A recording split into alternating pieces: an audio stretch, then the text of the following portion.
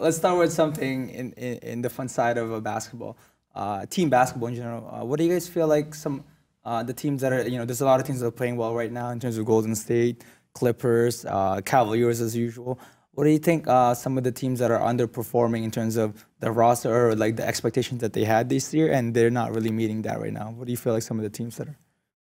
I like New York.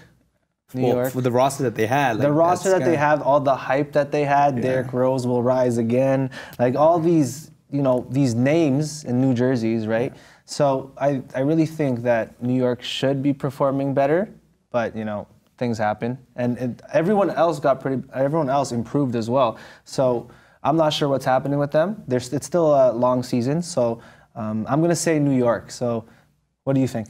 I believe right now it's Memphis Grizzlies. Mm-hmm. Actually, they started pretty slow. Now, they're starting to pick it up. And another thing, another team, in my opinion, that's underperforming is probably Sacramento Kings. I believe they got the pieces. They got DeMarcus Cousins. And, they have the right talent, if you really think about it. Rudy Gay and other role players. So, I mean, down the line, hopefully they can make the playoffs.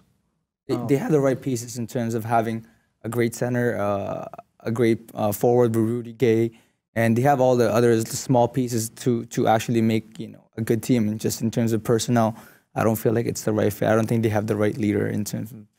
They have a good coach with Dave Yeager, right? So what do you think? You brought up the question. So what do you think is the most underperforming team? I have to give it out to the Washington Wizards. I think at this point, they've had long years in terms of having that same built-up team with Marcin Gortat, with John Wall and Bradley Beal, that Otto Porter kind of starting.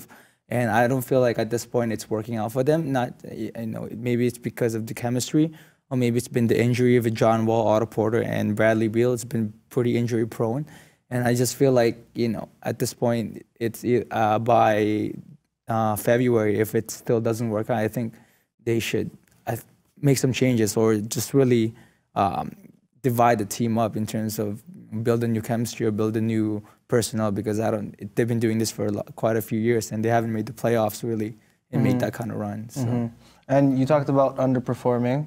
Let's talk about, you talk about personnel. Yeah. And you said, what are the most underrated players in the season? I wanted to get into it. Exactly, yeah. I feel like there's a lot of teams, a lot of players out there in the NBA that are getting a lot of hype with Steph and James Harden and Westbrook. They're getting all this hype because of just how well they're playing. The West Beast. Sorry, I just had to say that. The West Beast. They're just so good right now, but I feel like there's also a lot of players right there that are playing really well, but are just not getting enough media love just because of how great a lot of these superstars are playing. So how do you feel so far about the players that should be recognized, or just giving that love to them because they're playing well too? They're just not getting enough of it from a lot of fans and media.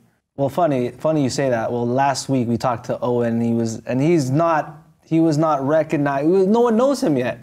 So in terms of who I think that no one knows right now is Giannis, the Greek freak. Man's on my fantasy team. He's giving me crazy numbers, and his wingspan is, what's his wingspan? You know it better than me. It's longer than Shaq's. That's all right? I know. This guy's putting up like crazy points, crazy stats, and yet the media still hasn't written a headline about him. They're still focused on, okay, obviously Clay went off. Okay? I accept that. Westbrook, but still, Giannis deserves some love. What do you think? Who's your under? Like I talked about earlier, Memphis Grizzlies were underperforming earlier, but then Marc Gasol is one of the guys that stepped it up. He's hit some clutch shots, and I mean there was a funny sequence where hit I believe was it a game-winning shot or a game-winning? Yeah, shot or he made a shot, a three-point shot. Yeah, and I did the Vince McMahon or grab you can't explain. He did something or whatever like. It is. Wait, Mark, what is it? Let me see it. What is it? Gonna made a swing of his hand like this, and his hand was kind of like this. I can't explain it. Hey, if you're making the game-winning shot, you're allowed to do that kind of dance. Yeah. So.